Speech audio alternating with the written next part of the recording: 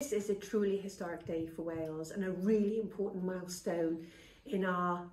national mission of education reform, ensuring a curriculum for the first time designed by teachers in Wales for the children and young people in Wales, designed to give them the knowledge, the skills and the experience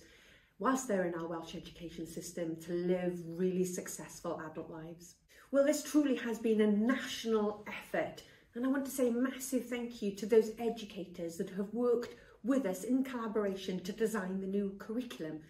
It was really important that in designing this new approach to education in Wales, that teachers took the lead and we took the opportunity to unleash their creativity, allowing them to design lessons that truly meet the needs of the students in their classrooms.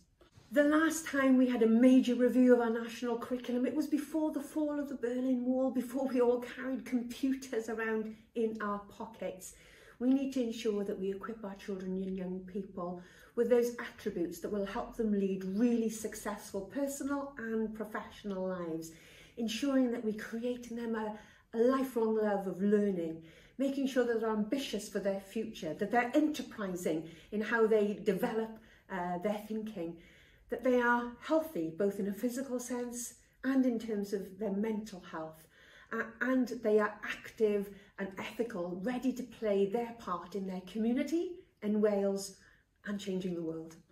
Well, I'm so grateful for those educators that have already been deeply involved in the design of the curriculum, and I know that there are teachers the length and breadth of Wales, even in these most challenging of times, that are thinking about how the new curriculum is going to work for their children. The Welsh Government has published extensive guidance to help schools in their next steps of their curriculum journey, and I think the principles that underpin our